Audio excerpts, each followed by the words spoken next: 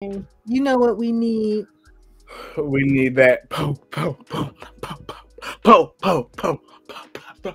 Newz. Hey, I'm TayDZ. How y'all doing? Having fun today? Guess what? Do you like news? Do you like sports? Do you like sports news? Do you trust your local journalist in your local sports newspaper? Or your favorite website? Or on the field, on the court, whatever? Well,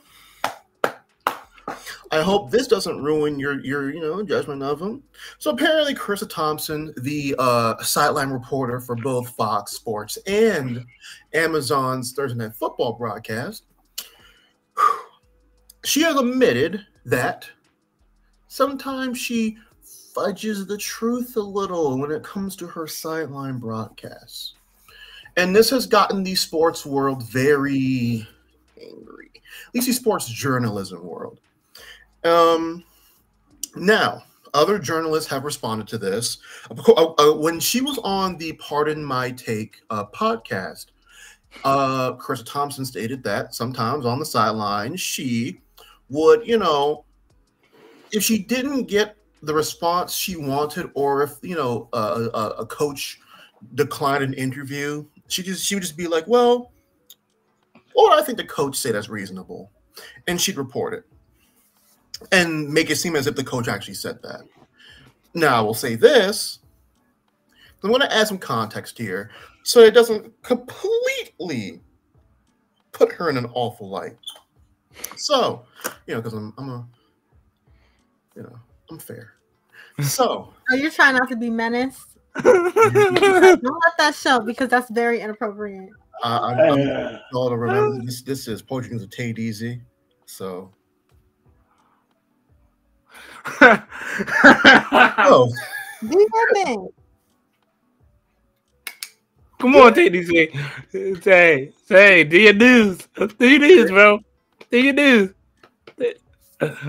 She paying attention to me. Anyway, I will be fair to her. Now, she has come out on Instagram and said that her words, she worded it weirdly. And she didn't mean to word it like that. I can read it for you, Tay, if you want. Are you talking about the apology? Mm-hmm. Okay, so this is the apology that she posted. Okay, let's address the elephant in the room. I have a responsibility to myself and my employers to clarify what is being reported.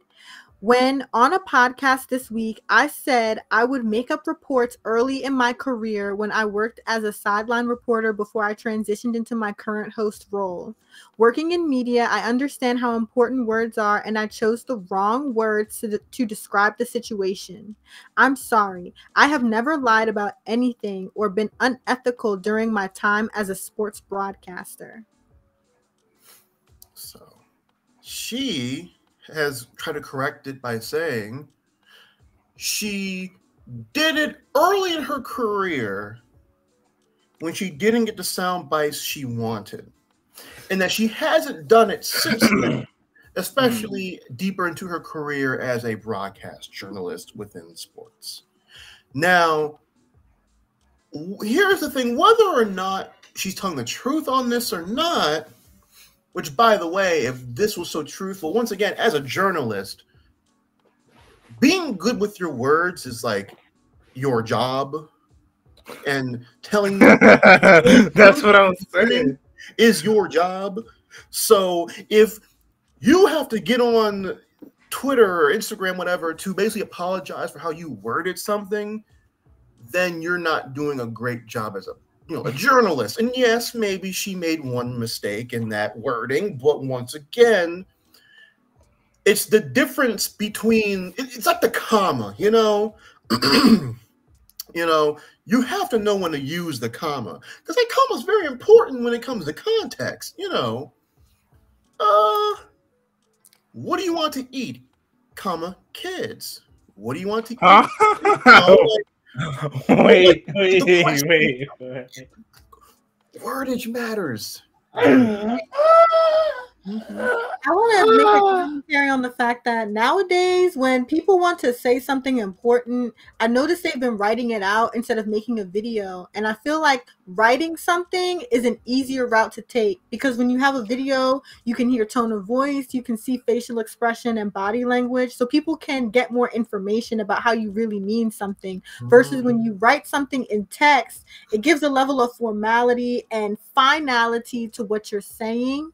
So I think her communicating through written word was a way to sort of escape saying any more about the situation. And I also feel that since she is a journalist and she admit that she essentially didn't give truthful reports, I think she's telling the truth about that. I think that was a confession, because that damages her credibility, her reputation, her journalistic integrity. That's her career. So it doesn't make sense to lie about that. What makes sense is to take that to your grave. Like, I don't Exactly. understand why you would even say that. Like, if you did that, don't ever tell anybody. Like, you tell your mom that when you're doing it, but if it was years ago, keep it back there. Like, I don't understand why she got so comfortable on that podcast. She's so comfortable as her spot as a host. She's so comfortable in her career. I just feel like she has taken her position for granted, and it's a little bit mind-boggling because she's a woman in a male-dominated field. So it just makes you wonder, you're not just damaging the role for yourself. It's for like other people who are trying to make strides in a similar path and are trying to like break thresholds. So I don't know what she was doing. She's coming across as confused, and some secrets you just gotta keep. No. She lying. She's still doing it to this day.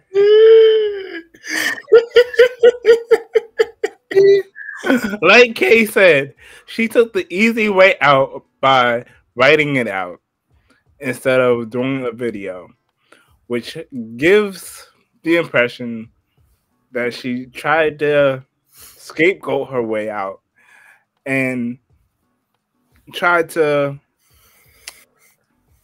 make it seem like she's not still doing it, when in reality,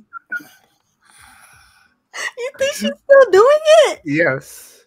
I need to. That's I don't know. I what? I need to say her sentence in this podcast was, "I've said it before, so I haven't been fired for saying it, but I'll say it again. I would make up the report sometimes because A, the coach wouldn't come out at halftime, or it was too late, and I was like, I didn't want to screw up the report, so I was like, I'm just going to make this up. Now, also, by the way, then she says, first of all, no coach is going to get mad if I say, hey, we need to stop hurting ourselves. We need to be better on third down. We need to stop turning the ball over and do a better job of getting off the field. Like, they're not going to correct me on that, she explained. So I'm like, it's fine. I'm just going to make up the report. Now, once again, here's my issue. She was too comfortable. Way too comfortable. What Taylor said was so correct. Exactly. Right? If I write, okay, let's say B Mike, you're having a birthday party, right? Mm-hmm. And you have tasked me with getting the cake or baking the cake even. Now, let's say I waited too long and I can no longer bake this cake. So instead, I get it from Safeway, and I, make it seem like I got you the cake from Safeway. I'm sorry, make it seem like I made the cake myself. Do you think during the middle of your party, everyone's partying and I'll be like, "This is great, Tay. Thanks so much." And I'm like, "Oh yeah, thanks, BMI. Yeah, I got it from Safeway, man. Yeah." No, I'm waiting. No. At least 1 year. Oh, so you're saying that's something she can let slip after she retires? Like when her career is over, then you could be like, "Oh yeah." But exactly. Let me tell y'all a brief story. when I went to community college, I had a film professor, you know, and this professor used to be so angry at the idea of somebody using iMovie. He said, use Adobe Premiere. Only use Adobe Premiere. I use iMovie. I have no money for Adobe Premiere. I use iMovie. And guess what? He couldn't tell the difference. And then at the end of my time at that community college, when it was time to present everything, and he could no longer change my grades on all of those things I did. So I got A's and B's on them. At the end of it all, I told him I used iMovie. What was he going to do about that?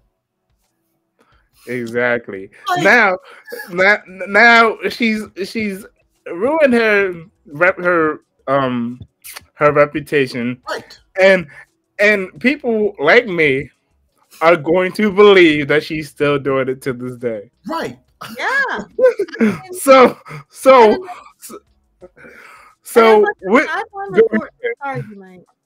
go ahead, Kay. As a sideline reporter, I feel there's like a stigma of, oh, those women journalists are just there as a pretty face. They're not really saying anything. And now there are more like women broadcast journalists on sports shows, like giving opinions and more substantial information. So I feel with her talking about that she makes up her reports, it kind of brings the progression back to, oh, she's not saying anything. She doesn't know what she's talking about. They had to put like one woman on there. It's like, where do you think you are? Like, you know, what you do does not just affect you and your career. It affects other people in a similar field, and it affects fans. Mm-hmm. Like, people are listening to your report thinking you're telling the truth. So, but at the same time, she's right. Like, no coach is gonna get mad if the mistakes they're making are what she reported. That's true. I mean, I'm sure there are some platitudes that journalists can say, like in those situations. For example, the third down situation. If the team wasn't doing well on third down, then it may be safe to say, oh, they have to do better on third down, sort of thing. Yeah. But it's just like, Charissa, what are you doing? Like, you could you box. Like, I made stuff up. like you could have, like TayDZ said, you could have let that slip at the end of your career. Yep. After you done retired. Right. After it no longer affects you. No, look, exactly. It still doesn't affect her. Because Tay, in the quote that you read, she said, I have said this before. Mm-hmm. Oh, yeah. You're right. We're just tripped out. We're the only ones tripped out by it. Also, what's a trip is that other women journalists have reacted to what she has said, and they have reacted in a way where they are like aghast. They're like, how could you say this and do this in an era where we're working to be taken more seriously? And not just that, in an era where journalism already is getting attacked by people who shout the word fake news. So admitting that you lie about your reports is counterintuitive to all your brothers and sisters in the journalism world. So, yeah, and what she doesn't realize is that doesn't only affect her or even just women. It affects all journalists. But I will say this. I kind of close it out. I will say this. As an avid sports watcher, especially a football watcher, we never cared about those sideline reports anyway. They were all kind of useless to begin with. Anyway, coming out of the locker room for the third quarter, yeah, Coach so just said, "You gotta work harder. Have to try harder. You know, be better on the field. Get more touchdowns. Cut down on the mistakes." Yeah. we think they're going to do very good. And it's like, well, thank you for the wonderful addition to our knowledge here. You know, Charissa, we've seen like, you know, it's like a little recap. But that's the thing. She don't really. It'd be like if I went over your house, Bellz, and then I left, and then B might ask, "Hey, TayDZ, how's Bellz?" I said, "Oh, well, you know, Bellz, she's breathing, she's walking on both legs, you know, she's eating food very well. She had a complete thought today, so that's good. That's good. We hope for the continued success." You're communicating that I'm healthy. He asked how I am, and you answered the question. but in oh my goodness. Yeah, I guess. Tay and Bellz. In conclusion, the sideline reports for those who have been watching the game, the whole game, are useless. They're pretty useless. They're pretty useless. And Charissa Thompson is missing the principle of the matter. Regardless of how useless your segment is on the show, you are a journalist and you're supposed to tell the truth. And you can't just say, I used to lie, as if lying does not matter. Like, the principle is you lied. And like I said, I still believe that she does it to this day. We'll never know. We'll never know. I'm gonna be listening very carefully to her. She ain't gonna say nothing different. She ain't gonna say nothing different from her other reports. Like, no, it's not like they don't get rid of her. It's like if she hasn't faced repercussions. We're saying, I mean, you know, I guess when she said it before, there wasn't outrage, but since there's outrage on social media, she may actually face repercussions because nowadays, when that's been happening, things have been happening. So, or maybe, you know, she'll just go on a sideline when she gets asked about what the coach said, she'll just say, "I don't know, Jim. He wouldn't meet with me. He slammed the door in my face when I tried to get in there. I have no news for you. Here's a dog. Back to you in the studio."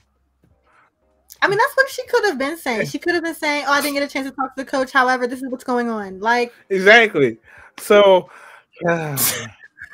so now it's gonna be even more coaches. It's gonna be an influx of reporters getting coach interviews. Coach. No. Like real, like coaches really being there.